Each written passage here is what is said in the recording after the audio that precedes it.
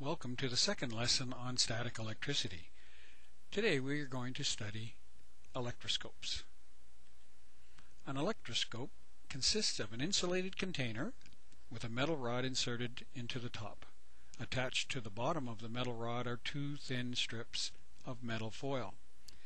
If both metal leaves are neutral, then the strips will hang straight down, as you can see in the photo. If, however, the foil strips are charged, then they repel each other and move apart, as you can see on the right.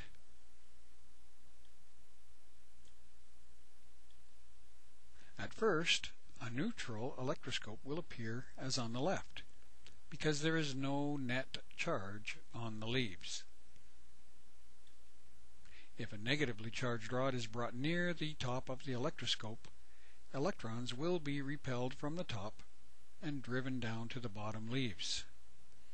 As you can see, the negative rod is driving electrons from the top down into the leaves at the bottom, and of course both sides of the leaves become negative and therefore they repel each other.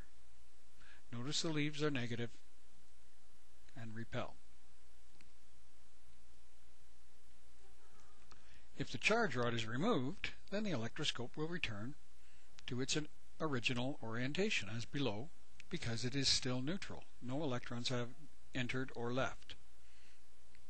However, if while the charged rod is held close to the top of the electroscope and a ground is attached, either a finger or another device used to ground the electroscope, electrons, rather than going down into the leaves, can leave through the ground, and therefore the electroscope then becomes positively charged.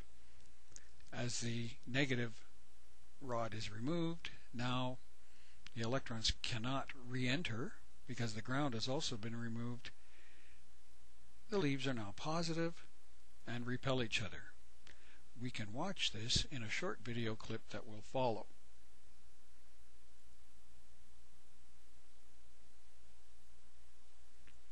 The leaves of a neutral electroscope will hang straight down, as shown.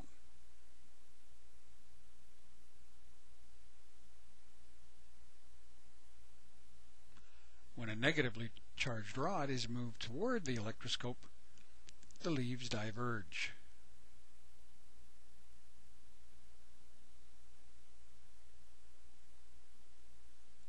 And there you can see the electroscope isn't touching the top, but the electrons are being driven down into the bottom, causing the leaves to diverge.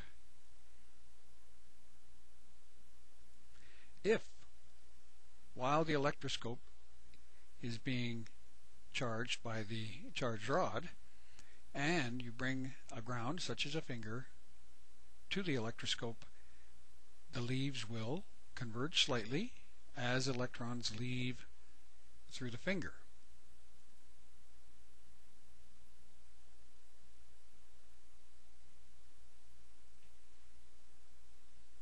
The electroscope is being charged.